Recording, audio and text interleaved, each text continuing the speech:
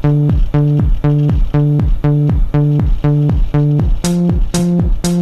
we go. One step at a time, don't be living on the line. In this lesson, we're going to focus on one type of government intervention in the market for a particular good. We'll be looking at indirect taxes. We'll define indirect tax and distinguish between two types of indirect tax, a specific and an ad valorem tax. Then we'll do a graphical analysis of the impact that each of these types of tax will have on the supply of a good, and we'll further expand our understanding of the impact of these taxes by examining how they affect the supply equation for a good. Let's start with the definition of an indirect tax. Generally speaking, there are two types of taxes that a government can levy on the people of its country. There is a direct tax, which is a tax on income, and there is an indirect tax, which is a tax on either production or consumption of goods. There are many different types of indirect taxes. If a tax applies to the consumption of all goods, it might be called a sales tax or a value-added tax.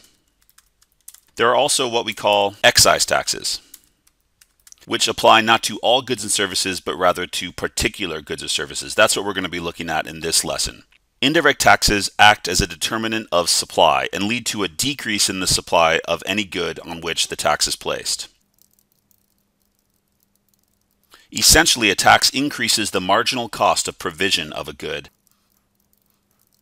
So knowing that the supply curve also represents the industry's marginal cost curve, taxes increase the marginal costs, which have the effect of shifting the supply curve up or inwards graphically.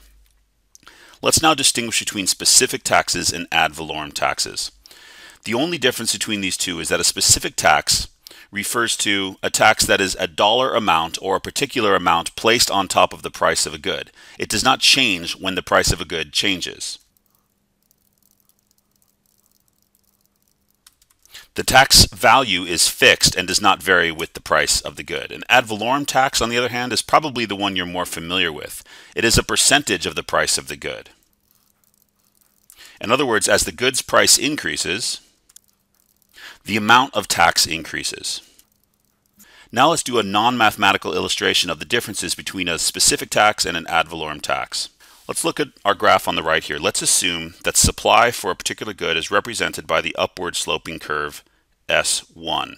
This represents marginal cost, so I'll call it S1 equals MC1. A $2 specific tax will simply shift this supply curve up by the $2 of the tax. A $2 specific tax would shift this supply curve vertically by $2, since it increases the marginal cost at every level of output in the industry by the amount of the tax. So I can show the impact of the specific tax as a vertical shift upwards by $2. The new supply curve would have the same slope as the original supply curve, but would lie exactly $2 above the original supply curve. I'll call the new one S2 equals MC2. And this is the supply curve with the tax.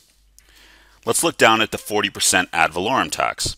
We're going to do a mathematical illustration of this in a moment, but we're going to do a simple graphical explanation first. We'll start with the same supply curve that we had in the graph above. We'll call it S1 equals marginal cost 1.